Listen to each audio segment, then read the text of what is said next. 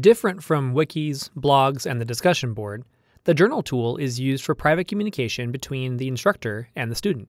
Students can use a journal to collect observations, thoughts, concerns, notes, progress, and opinions that may not be shared otherwise. Journaling can build rapport between instructors and students, contributing to a positive learning experience. In the educational environment, journals need to be more than just a list of what a student did. The writing experience is used to communicate the thinking process, the how and why for each activity, and thoughts about the activity at its conclusion. Each journal created in a course represents a single topic.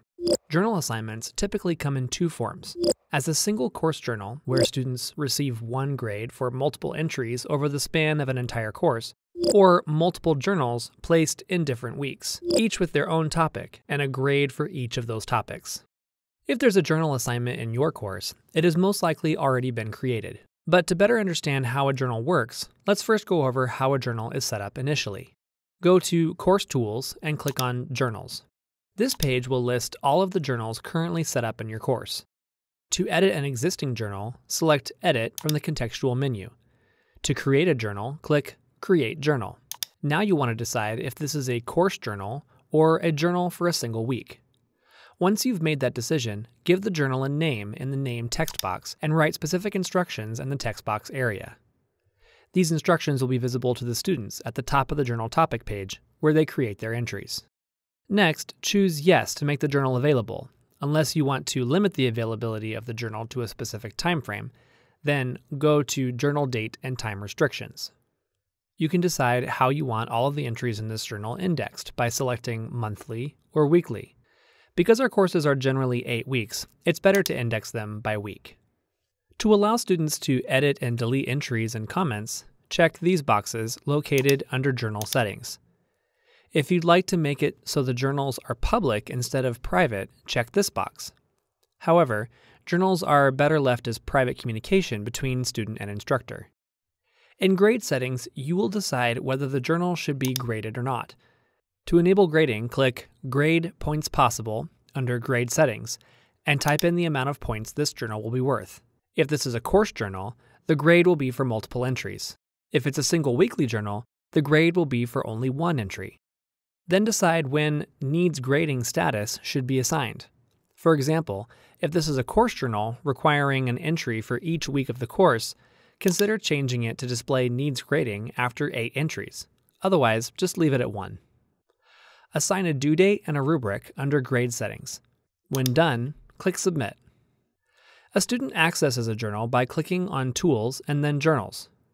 To make the links to journals more accessible, links to the journals can be added to the course menu, or they can be added to a specific weekly content area. To add a link to a content area, click on Tools in the action bar, then Journals. Note that you can either add a link to the Journals page that lists all of the journals or link to a specific journal. The latter is better for accessing a weekly journal. Note that you can also create a new journal by clicking on Create New Journal. Select the journal you want to link to and click Next. In the page that follows, the name of the journal populates in the Link Name text box area. You can add a description for the journal link in the text box below the link name. This is typically the same as the journal instructions you created earlier. Review the availability options, and when you're done, click Submit. Your journal link is added to the bottom of the content area. To comment on or grade journal entries, access the journal from Needs Grading, the Full Grade Center, or by clicking on Journals under Course Tools. From the Journals page, the number of entries and new entries is indicated under the Entries column. Click on the name of the journal you wish to grade. Click the drop-down on the right to access all course members who have made entries in this journal. Click the drop-down again to view all course members even if they have not made any entries. Click a user's name with a number. The user's journal entry or entries open in the content frame. To comment on a journal entry, click the Comment button at the bottom of an entry. Type your comment in the space provided and click Add. Type a point total in the grade box. If there is a rubric associated with this graded journal, expand and complete the rubric. To edit an existing grade, click in the grade box and change the grade. Optionally, type feedback for the students here. In the Add Notes section, make notes that appear only to you. The icon for Click to Open Full Content Editor gives you access to all the content editor functions.